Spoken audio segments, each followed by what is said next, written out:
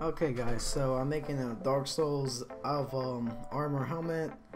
So right now I just made it out of like, just use templates I used to and just like kind of made it like use bobby pins to put it together.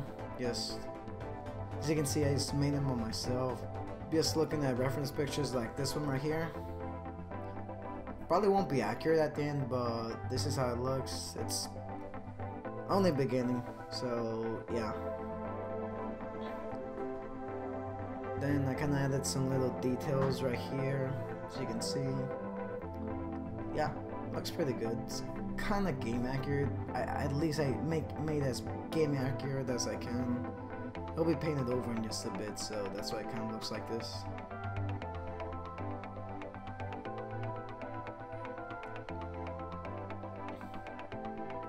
Looks pretty nice.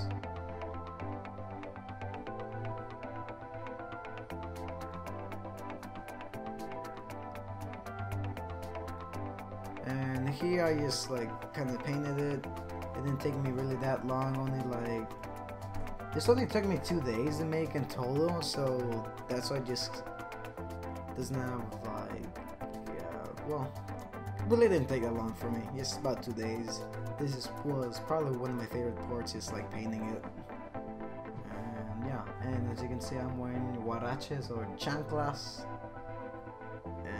It's like 16 Texas, so yeah, that's why I have a scarf.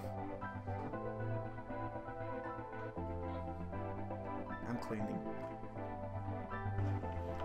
Okay, and then this part, well, it's pretty cold outside, and here's the final product of the helmet. Sorry about that, but as you can see, that's pretty much what I did. Like, it came out pretty good. The detail, I love how the detail came out. And yeah, looks pretty nice.